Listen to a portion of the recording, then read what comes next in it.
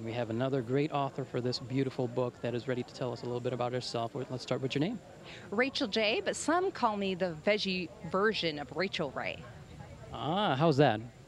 Well, I simply make vegan, gluten-free, and refined sugar-free dishes, while Rachel Ray, we know, uses all of that, and I can make them in under 20. Hello?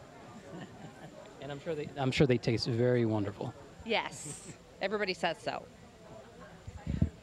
Can you tell me a little bit about yourself?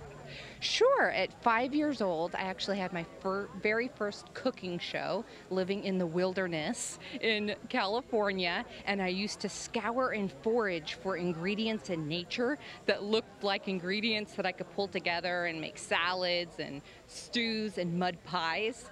And then I would, of course, present that to the deer and the squirrels and to all of nature. So that's where I got my start. That's pretty genius, I must say.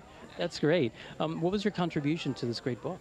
It is cooking in faith, and it's a culinary spiritual awakening.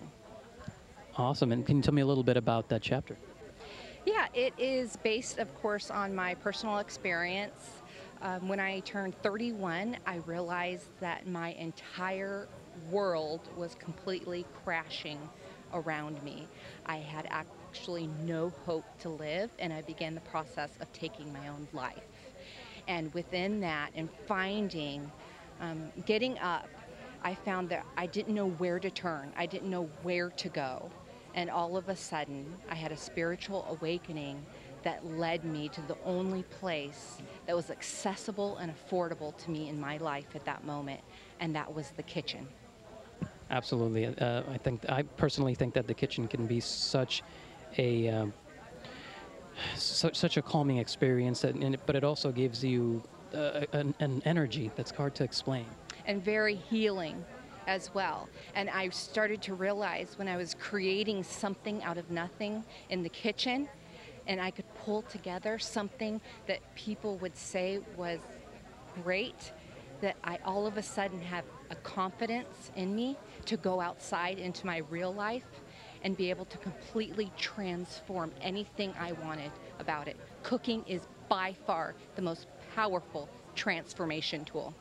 I agree. I definitely agree. Can you tell me what was your main inspiration for this chapter?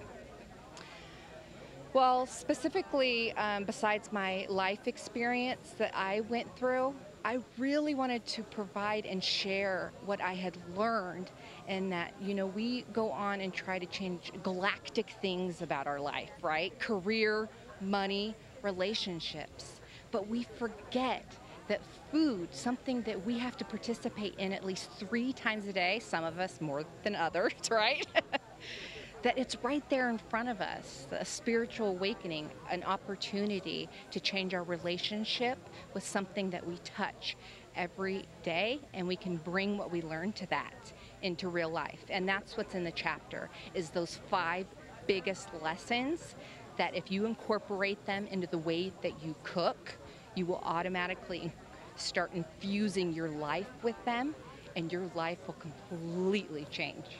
That's great. I want to read that so bad.